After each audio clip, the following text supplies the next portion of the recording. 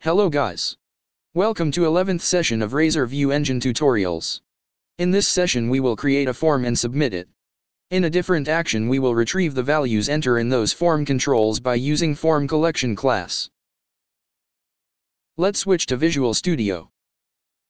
Within our form control I am going to create a new action named Session 11 Form.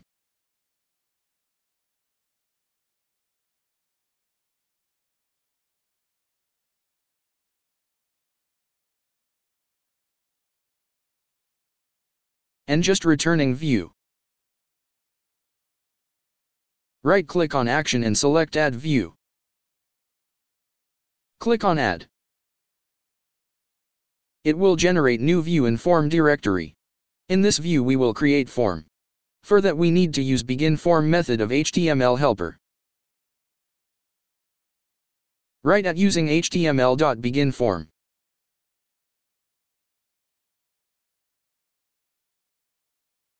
Again, there are several overloaded functions exist. First parameter is action name, which should be performed when form is submitted. I am going to use action name Session 11 Submission as action for our form.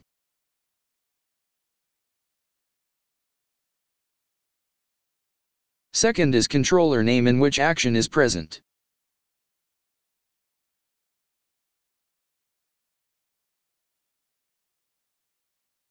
Third is extra root parameters if required. In our case I am going to use null. Fourth is HTTP method, whether form submit as post method or get. I am going to use post.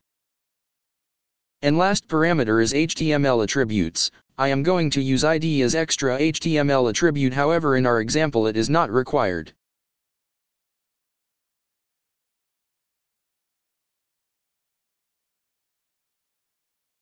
Within curly braces we need to specify a list of form control. In this example I am creating only one text box named username.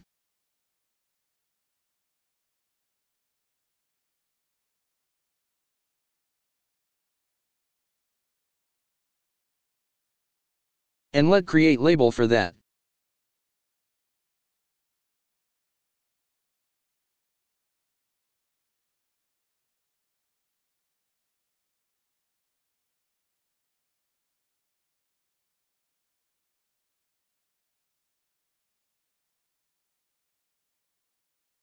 And then create a submit button. For that we need to use HTML tags.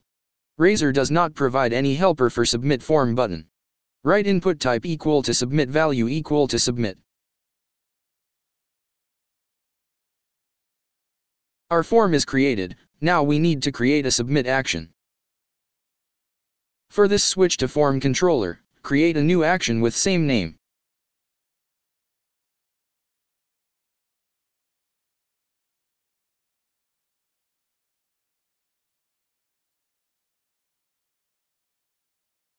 In this action we will get FormCollection as a parameter. This object contains all of the data pass via form.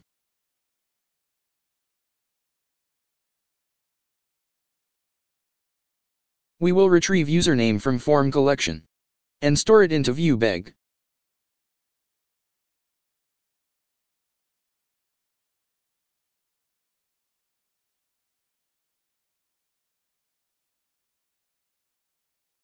And return view. Because of we are using this action for HTTP post method only, so we can use HTTP post attribute at action level. And now we need to create a view for this action. For this, right click and select Add View. Click on Add. In this view we will only display username from ViewBeg. For that, write at viewbeg.username. Save it. Open form, right-click, and select View in browser. Here is a form that we are created. Enter some value in this text box. And click on Submit button. You can see that we received same value with gradings. And we are on submission action right now. On URL bar put cursor and press enter. It will generate 404 not found status. This is why, because in controller we are specified that this action can be used with post method only. Let's see what we are learned in this session.